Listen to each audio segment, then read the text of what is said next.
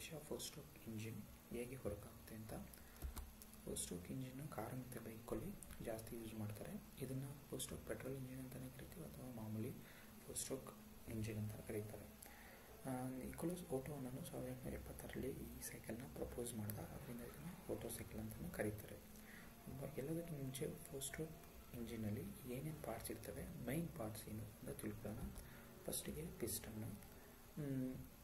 In an engine, piston is used to transfer the expanding forces of gases to mechanical rotation of a crankshaft via connecting rod. ಅಂದರೆ piston, ಈ figure ನೋಡ್ಬೋದು ನೀವು ಇಲ್ಲಿ, ಇದನ್ನು ಈ ಪಾರ್ಟಿನ piston ಅಂತ ಕರೀತಾರೆ. ಈ ಪಿಸ್ಟನ್ ಏನಿದೆ ಇಲ್ಲಿ ಕನೆಕ್ಟಿಂಗ್ ರಾಡ್, ಇದನ್ನು ಕನೆಕ್ಟಿಂಗ್ ರಾಡು ಥ್ರೂ ಕ್ರ್ಯಾಂಕ್ಶಾಫ್ಟ್ಗೆ ಕನೆಕ್ಟ್ ಮಾಡಿರ್ತಾರೆ.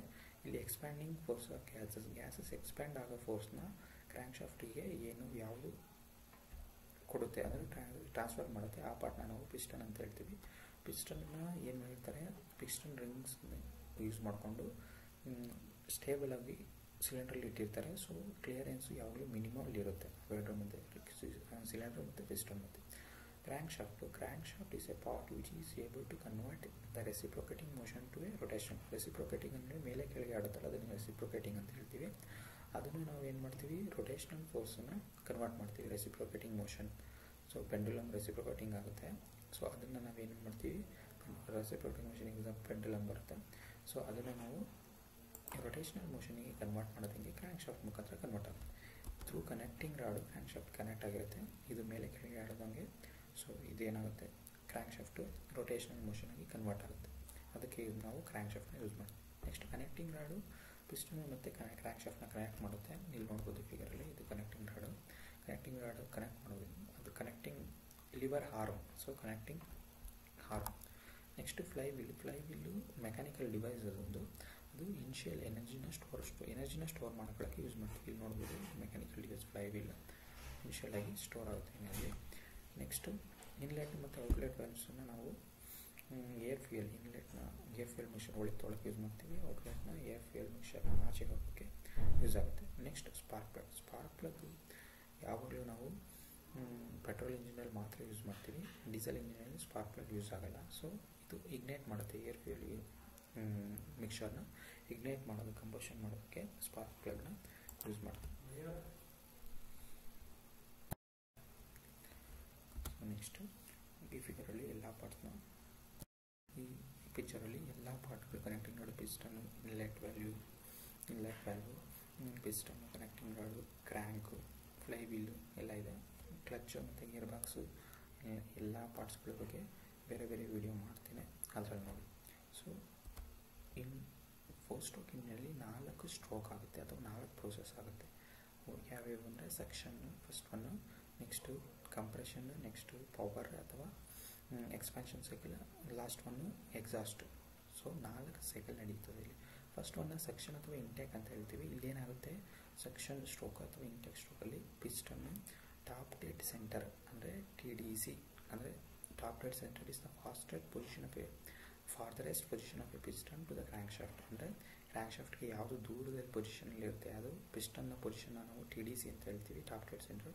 Bottom dead ಸೆಂಟರ್ನ nearest position of piston, nearest position ಹತ್ರದ ಪೊಸಿಷನ್ ಆಫ್ ಪಿಸ್ಟನ್ನು ಯಾವುದು ಹತ್ತಿರ ಇರುತ್ತೆ ಯಾವುದು ಕ್ರ್ಯಾಂಕ್ಶಾಫ್ಟ್ಗೆ ಅದನ್ನು BDC ಅಂತ ಹೇಳ್ತೀವಿ. ಇಲ್ಲೇನಾಗುತ್ತೆ, ಫಸ್ಟ್ ಇಂಟೇಕಲ್ಲಿ ಏರ್ ಫ್ಯೂಯಲ್ ಮಿಕ್ಸರು ಒಳಗೆ ಎಂಟ್ರಿ ಆಗುತ್ತೆ. ಯಾವ ರೀತಿ ಇನ್ಲೆಟ್ ವ್ಯಾಲ್ಯೂ ಓಪನ್ ಇರುತ್ತೆ, ಇನ್ಲೆಟ್ ವ್ಯಾಲ್ಯೂ ಓಪನ್ ಆಗೋದ್ರಿಂದ ಪಿಸ್ಟನ್ನು ಮೇಲ್ಗಡೆ ಟಾಪ್ ಡೆಡ್ ಸೆಂಟರಿಂದ ಬಾಟಮ್ ಡೆಡ್ ಸೆಂಟರ್ಗೆ ಬರುತ್ತೆ. ಅದು ಸೆಕ್ಷನ್ ಅಥವಾ ಇಂಟೇಕ್. ಸೆಕ್ಷನ್ ಅಂದರೆ ಏನಿಲ್ಲ, ಏರ್ ಫ್ಯೂಯಲ್ ಮಿಕ್ಸರ್ ಒಳಗೆ ಎಂಟ್ರಿ ಆಗುತ್ತೆ. ಸೊ ಇಲ್ಲಿ ಕೀ ಪಾಯಿಂಟ್ಸ್ ನೋಡ್ಕೊಬೇಕು ನೀನು. ಇನ್ಲೆಟಲ್ಲಿ ಏನು ಏರ್ ಫ್ಯೂಯಲ್ ಮಿಕ್ಸರ್ ಒಳಗೆ ಬರುತ್ತೆ, ಇನ್ಲೆಟ್ ವ್ಯಾಲ್ಯೂ ಓಪನ್ ಇರುತ್ತೆ, ಔಟ್ಲೆಟ್ ಕ್ಲೋಸ್ ಇರುತ್ತೆ. ಕ್ರ್ಯಾಂಕ್ಶಾಫ್ಟ್ 180 ಡಿಗ್ರಿ ರೊಟೇಟ್ ಆಗುತ್ತೆ, 180 degree rotation crankshaft. Next compression ಸ್ಟ್ರೋಕಲ್ಲಿ ಏನಾಗುತ್ತೆ, BDC bottom dead ಸೆಂಟರಿಂದ piston top dead centre ಮೇಲ್ಗಡೆ TDCಗೆ ಮೂವ್ ಆಗುತ್ತೆ. So the movement of the flywheel helps the piston to move upwards. ಇಲ್ಲಿ initial ಆಗಿ flywheel energy store ಆಗಿರೋದ್ರಿಂದ ಈ energy ಪಿಸ್ಟನ್ಗೆ ಮೇಲೆ ಹೋಗೋಕ್ಕೆ ಹೆಲ್ಪ್ ಮಾಡುತ್ತೆ. ಅಂದರೆ ಫ್ಲೈವೀಲ್ ಕೆಲಸನೇ ಅಂತ ಸ್ಟೋರ್ ಮಾಡ್ಕೊಳ್ತಾನೆ. ಇಲ್ಲಿ ನೋಟ್ ಮಾಡ್ಕೊಬೇಕು, ಕಂಪ್ರೆಷನ್ ಸ್ಟ್ರೋಕಲ್ಲಿ 2 ವ್ಯಾಲ್ವ್ಸ್ಗಳು ಔಟ್ಲೆಟ್ ಮತ್ತು ಇನ್ಲೆಟ್ ಕ್ಲೋಸ್ ಇರುತ್ತೆ.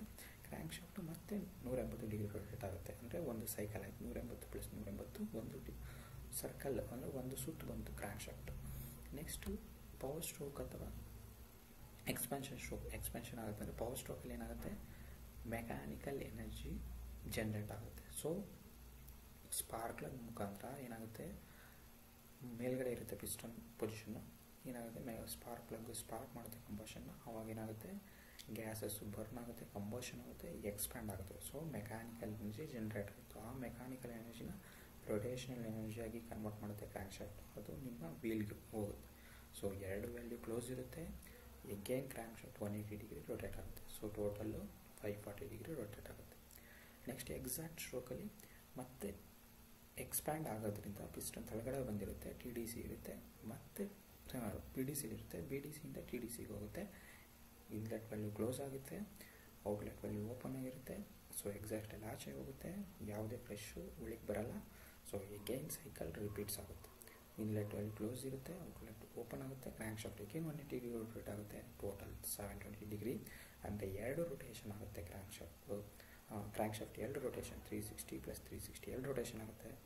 ಪಿಸ್ಟನ್ನು 4 ಟೈಮು ಅಂದರೆ ಮೇಲೆ ಕೆಳಗೆ ಹೋಗಿ ಬಂದು ಮಾಡುತ್ತೆ. So 2 rotation of crank shaft ಅಂದರೆ 720 ಡಿಗ್ರಿ ಸೆಂಟಿಗ್ರೇಡ್, 720 ಡಿಗ್ರಿ ಎರಡು ಸರ್ಕಲ್ ಆಯಿತು.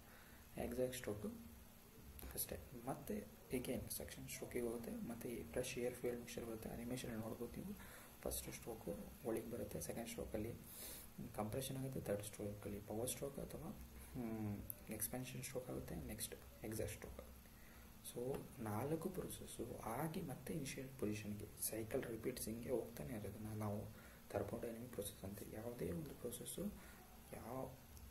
ಪ್ರೊಸೆಸ್ಸೆಲ್ಲ ಕಂಪ್ಲೀಟ್ ಮಾಡಿ ಮತ್ತೆ ಇನಿಷಿಯಲ್ ಸ್ಟೇಜಿಗೆ ಬಂದರೆ ಅದನ್ನು ನಾವು ಥರ್ಮೋಡೈನಮಿಕ್ ಪ್ರೊಸೆಸ್ ಅಂತ ಹೇಳ್ತೀವಿ.